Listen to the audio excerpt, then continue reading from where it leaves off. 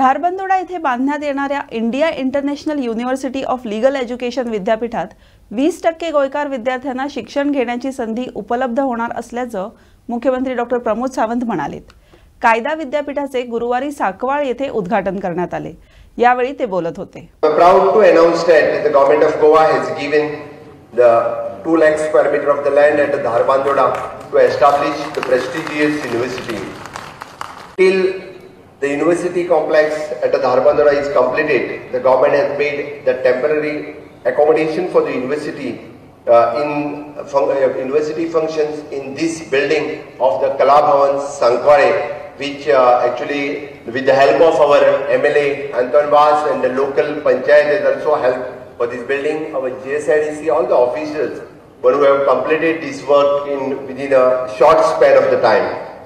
Now the JSIDC will be preparing the plan for the university complex once the Bar Council of the India will make the appropriate arrangement. The students of this university will have the privilege of studying under the topmost international as well as the national legal faculty.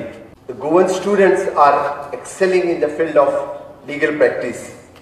With a prestigious institution setting its base in Goa, our youth and will have the more exposure to achieve the excellence in the emerging field of international arbitration and international maritime laws, etc. In my opinion, Goa is the best to become the arbitration center for both the national as well as the international arbitration proceedings, and I am glad that the Bar Council has incorporated these aspects of their step up.